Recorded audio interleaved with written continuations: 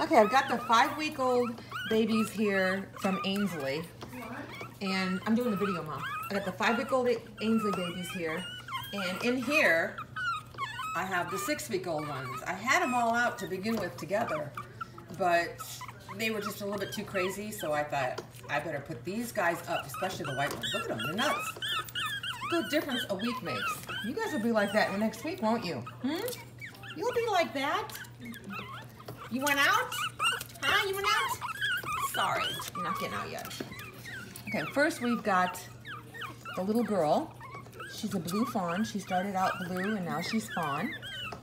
And then we have the boy.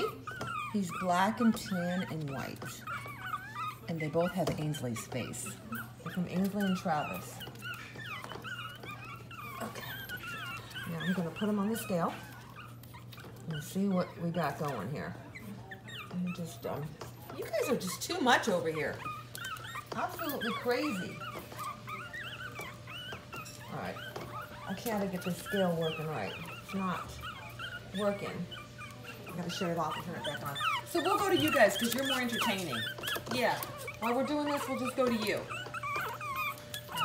They're really a handful.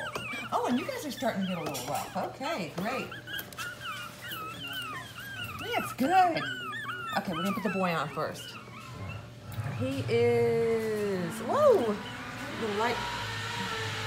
Oh, sorry, there's somebody working over here. I'm at my mom's. And now we got the phone going.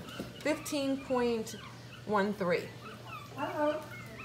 15.13 at 5 weeks. We are at 4.2. Now, we got the girl.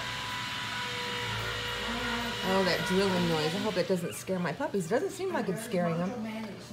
12.77. 12.77 at 5 weeks.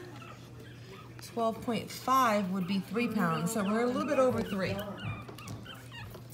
Okay, so that'll be enough for these guys. Next week, these guys will be like that. Lord help me.